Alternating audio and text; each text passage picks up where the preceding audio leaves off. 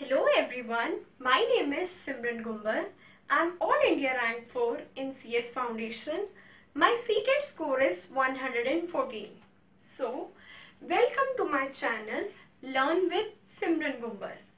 हम इस चैनल पर अलग अलग टीचिंग एग्जाम्स की प्रिपरेशन से रिलेटेड वीडियोस बनाने वाले हैं, चाहे वो CTET हो, HTET हो, UPTET हो, DSSP हो या KVS हो। धीरे धीरे हम अलग अलग कोर्सेज के उनकी सिलेबस वाइज सारी वीडियोस बनाते जाएंगे। So we are starting with our CTET course. जो हमारा मेन फर्स्ट टारगेट है that is CTET preparation. CTET का जो हमारा पेपर आ रहा है दिसंबर में, हम उसकी प्रिपरेशन सबसे पहले स्टार्ट कर रहे हैं। तो बहुत से बच्चों का ये कंफ्यूजन रहती है कि क्या हमें CTET के लिए कोचिंग लेनी चाहिए या नहीं लेनी चाहिए। अगर नहीं लेनी चाहिए तो हम हमारी तैयारी कैसे करें। सो फ्रैंकली स्पीकिंग, मैंने भी CTET का पेपर दिया है। मैं अपने एक्सपीरियंस से कहूंगी कि आपको कोई कोचिंग लेने की जरूरत नहीं है, क्योंकि CTET का जो पेपर होता है वो सारा का सारा आपकी एनालिसिस पावर चेक करता है कि आप कैसे सिचुएशंस को एनालाइज करते हो। मान लो आप क्लास में हो, आपकी क्लास में 2 फिजिकली डिसेबल्ड बच्चे हैं, कुछ को लर्निंग डिसेबिलिटी है और आप कोई टॉपिक समझा रहे हो, तो आप कैसे पढ़ाओगे कि सब बच्चों को आसानी से समझ आ जाए और किसी को कोई दिक्कत ना हो। तो इसमें कोचिंग वाले तो कुछ नहीं करवा सकते ना। ये तो आपको अपनी एनालिसिस पावर देखनी पड़ेगी कि आप क्या करोगे, कैसे टीचिंग रिसोर्सेज को यूज करोगे। आप जितनी ज्यादा बुक्स पढ़ोगे, थ्योरीज पढ़ोगे, बच्चों के माइंडसेट को समझोगे, तभी ये सारी चीजें स्ट्रांग होंगी। सिर्फ कोचिंग में जाकर पढ़ने से कुछ नहीं होगा।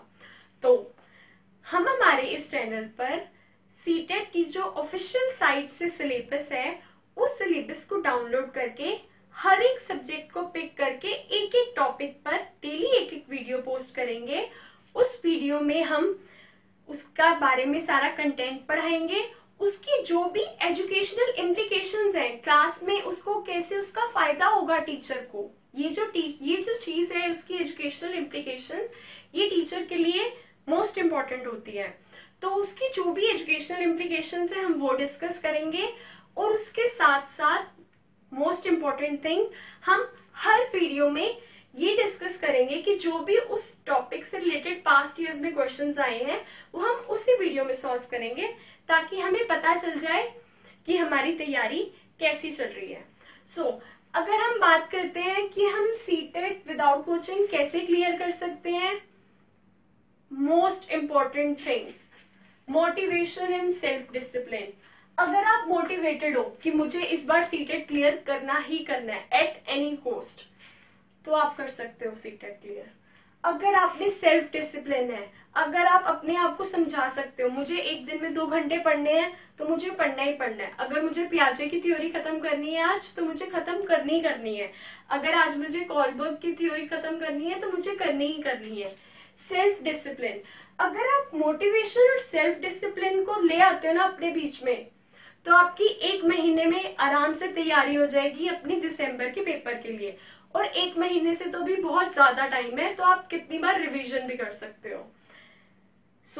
आप जब भी हम कोई एग्जाम देने जाते हैं, हमारी फर्स्ट इंपॉर्टेंट थिंग होती है कि हम उसके बारे में जितनी भी बेसिक चीजें हैं, जितनी भी छोटी से छोटी चीजें हैं, हम उसे समझ कर जाएं, ताकि एंड टाइम पर हमें कोई कंफ्यूजन ना हो।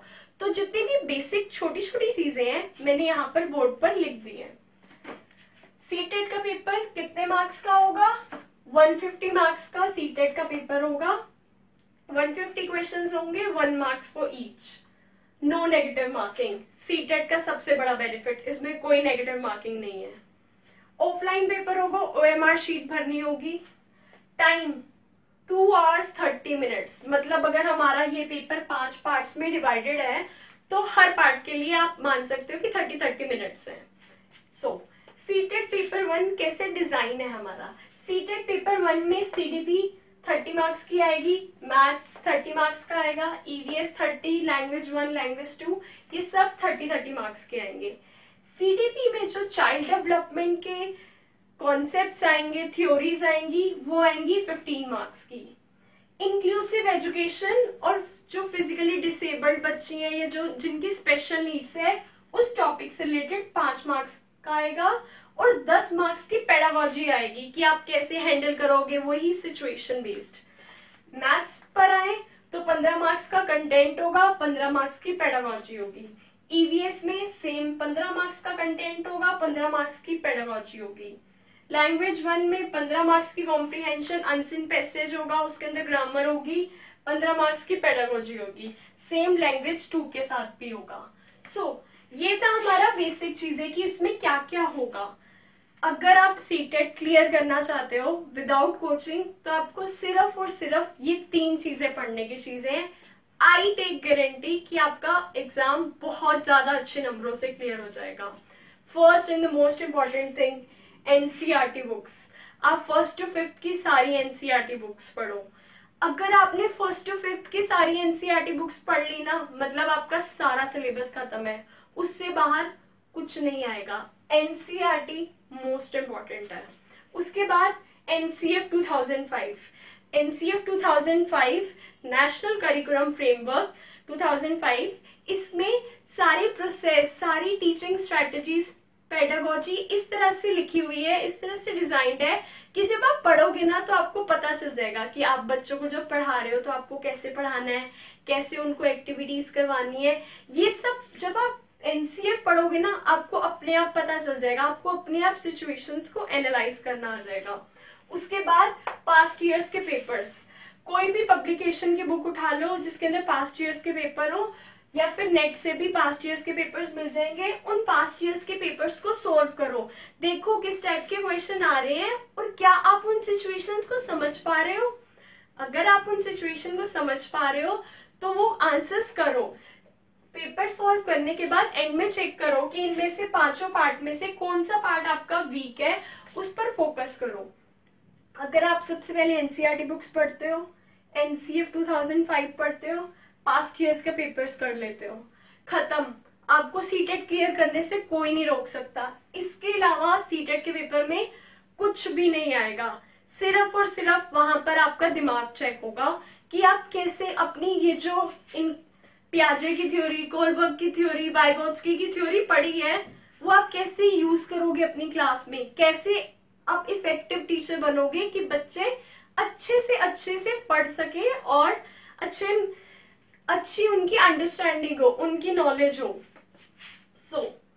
आप ये सब करोगे तो आपका सीटेट का सिलेबस सीटेट का पेपर सॉल्व करते वक्त ना एक मास्टर ट्रिक होती है जो हमेशा ही काम आती है। अगर आपने वो मास्टर ट्रिक यूज कर ली ना, 150 में से 90 मार्क्स चाहिए ना पास होने के लिए, आराम से 100 मार्क्स सिर्फ उस एक ट्रिक से आएंगे। वो एक ट्रिक है एलिमिनेशन ट्रिक।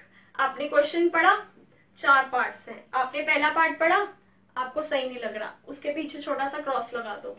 सेकेंड पार्ट पढ़ा, आपको सही नहीं लग रहा, उसके पीछे क्रॉस लगा दो। थर्ड पढ़ा, लग रहा है कुछ हो सकता है, छोड़ दो। फोर्थ पढ़ा, नहीं गलत लग रहा है, क्रॉस लगा दो। आपके पास अपने आप आपका आंसर आ जाएगा। सीटेट में सारे क्वेश्चंस ही ऐसे होते हैं, सिचुएशन बेस्ड या एनालिसिस बेस्ड, आपकी पावर चेक करेगा, आपकी रीजनिंग चेक करेगा। तो जब आप ये वाला मेथड यूज करोगे ना, एलिमिनेशन मेथड, ये गलत है क्रॉस कर दिया, गलत है क्रॉस कर दिया, गलत है क्रॉस कर दिया, आप 110% आपका जो करेक्ट आंसर है ना वो निकल के अपने आप आपके सामने आ जाएगा और आपको पता भी नहीं चलेगा कितनी जल्दी आपका पेपर सॉल्व हो जाएगा।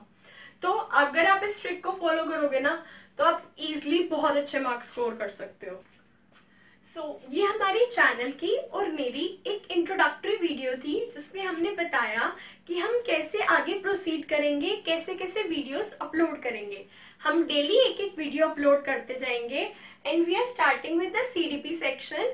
सीडीपी सेक्शन के जितने भी टॉपिक्स हैं, डेली एक टॉपिक की वीडियो बनाते जाएंगे, उसमें सारा कंटेंट होगा और पास्ट ईयर्स में उस टॉपिक से जितने भी क्वेश्चंस पूछे गए हैं वो सॉल्व करवाऊंगी मैं यहाँ पर वीडियो के थ्रू। उसके बाद साइमल्टेनियसली हम मैथ्स और ईवीएस का भी स्टार्ट करा देंगे और लैंग्वेज का भी। उसके बाद जिसकी लैंग्वेज 1 और 2 के हिसाब से होगा वो हम वीडियोस स्टार्ट कर देंगे। मेन चीज, अगर आप एनसीएफ 2005 पढ़ लेते हो ना अच्छे से और एनसीईआरटी बुक्स पढ़ लेते हो अच्छे से, ये पेडागोजी ये पेडागोजी, ये पेडागोजी, ये पेडागोजी, ये पेडागोजी सब कवर हो जाएगी। हम देखते हैं बहुत से चैनल्स पे सब सब्जेक्ट्स की अलग अलग पेडागोजी होती है, उसमें सब अलग अलग बताते हैं कि इसमें ये है वो है, बट ट्रस्ट मी, पेडागोजी अगर आपने एक सब्जेक्ट की अच्छे से कर ली ना, आप बाकी सब्जेक्ट की ना अपने आप अपने दिमाग को यूज कर लोगे कि कैसे कैसे सिचुएशन में आपको क्या करना है, पेडागोजी के क्वेश्चंस आपको कैसे सॉल्व करने हैं। तो ये सारी पेडागोजी 15 मार्क्स की जो है एनसीएफ 2005 और एनसीईआरटी बुक्स पढ़कर सब आपको अपने आप आ जाएगी और आपको पता भी नहीं चलेगा। बाकी हम सारी की सारी कंटेंट और सबकी पेडागोजी की वीडियो अपने चैनल पर डेली अपडेट करते रहेंगे। अगर आपको हमारी ये वीडियो अच्छी लगी तो इसे लाइक करो, comment below your honest reviews कि आपको ये हमारी वीडियो कैसी लगी और आप क्या चाहते हो कि हम आगे कैसी वीडियोस पोस्ट करें, और कुछ इम्प्रूवमेंट हो तो वो भी बताओ। और please subscribe to our channel ताकि हम आगे जितनी भी वीडियोस बनाएं वो आप उसका नोटिफिकेशन आपके पास आ जाए। Thank you so much.